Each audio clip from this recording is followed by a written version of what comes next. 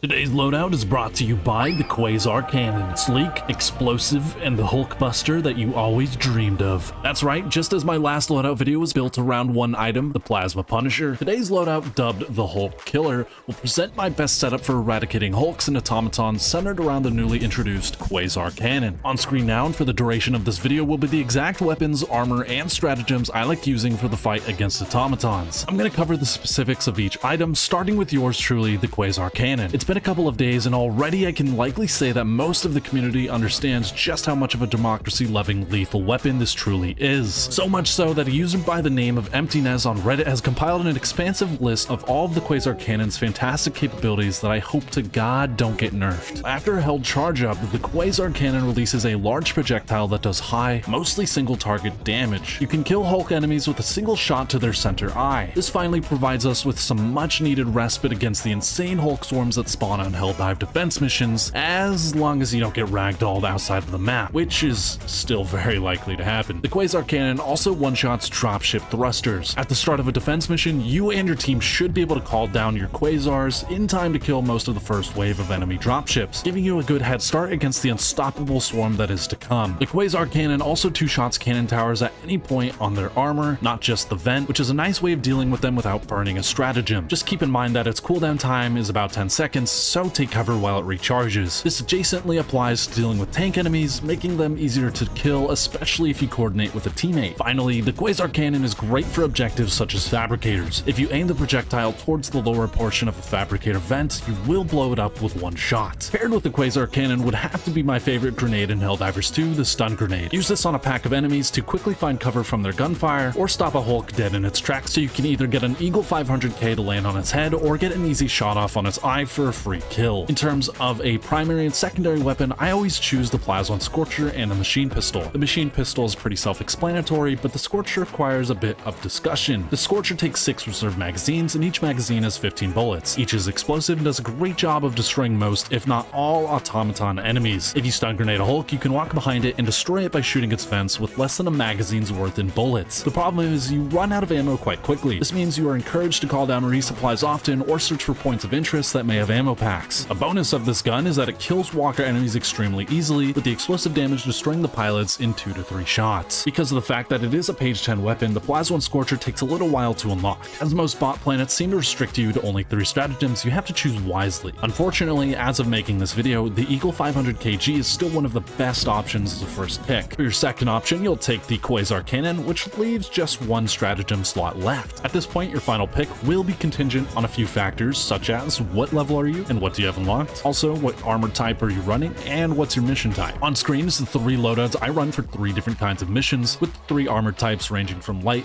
medium, and heavy armor. A spreadsheet that I compiled with each of the images will be linked in the video description. Now, let me explain the rationale of each option. If you have light armor, it may be difficult to survive the Devastator rockets that pierce through the fog and one-shot you in the head, in which case your third stratagem might be a personal shield. But if your current mission requires destroying multiple command bunkers or shipyards, then you may want to take an orbital laser. In this case, I prefer to run the medium champion of the people armor, or any other armor that provides a 50% chance to survive when taking lethal damage. I actually saved me more times than I can count, and means you don't have to take a personal shield. For defense missions, I rock those set up on the screen now, the same as I've shown all video. The armor shown was a heavy armor set sold in the superstore that provides 50% explosive resistance. This armor is perfect for automaton defense missions because it helps with all of the constant grenade, rocket, and tank shots, and of course also a stray stratagem thrown by your teammate that might blow you up. Unfortunately, this armor isn't really a viable option for most people as it isn't often listed in the superstore, but you could always pick something similar. So why do I call this the Hulk Killer? I think I explained it pretty well at the beginning when discussing how the Quasar Cannon is able to one-shot a Hulk in the eye. Additionally, the Plas-1 Scorcher combined with a stun grenade to stop a Hulk in place and shoot its vents adds a desired element to your Hulk killing. But more than all that, I'll mention my observations. Using this kit with my superstore heavy armor, I was able to finally find a foothold in automaton defense missions on Helldive difficulty. The moment that the developers gave us the Quasar Cannon as a tool for dealing with Hulks and dropships, the tune of my defense missions drastically changed. On one run, my friends and I were even able to clear out the defense map entirely, something I'd only ever done against terminated Helldive defense missions in the past. Don't get me wrong, on Helldive difficulty, it is still incredibly difficult to eradicate all of the automatons, but now with the proper tools and team coordination, I feel like I have a lot more agency in the outcome of destroying these bots, and I seem to lose a lot less lives. As the developers are constantly changing the game and adding adding new tools and war bonds, the capabilities of this loadout may become a bit outdated. Let me know your thoughts in the comments below and any changes you might make. I'd love to try them all out. If you made it this far into the video, please leave a like and a comment and subscribe and share it and whatever the f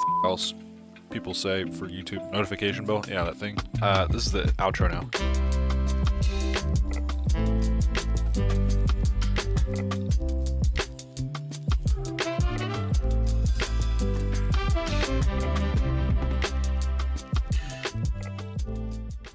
Smoke him if you got him. Point me to the enemy.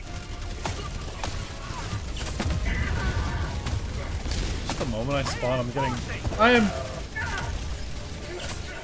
I'm alive. There's no way I'm alive.